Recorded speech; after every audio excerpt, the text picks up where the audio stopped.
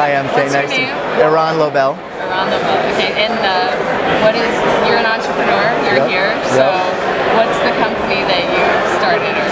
We're a video production and post-production company, creating content for ad agencies, for commercials.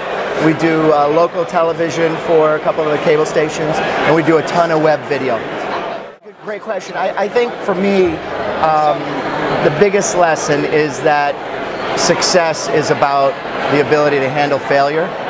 I have failed so much, and in an industry that is in constant change, and so there's been a lot of lessons learned from those failures. And for me, I have a CFO for 9 years of my 15 years in business, and and in the last 6 years we've had our best growth with a CFO that can see the business. I mean, I think I'm good at business, but you know, my business friends think I'm creative, and my creative friends think I'm a business guy.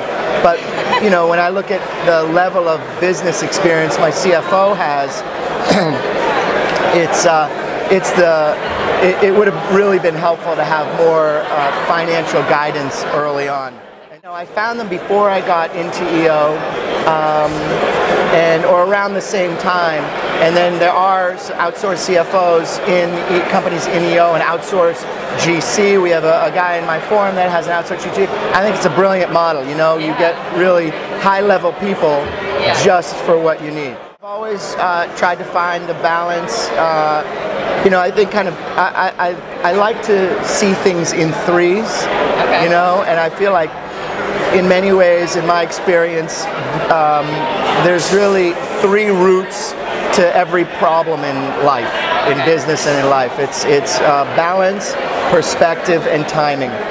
And those 3 concepts are always the root. 1 or 2 of those are always the root to every problem.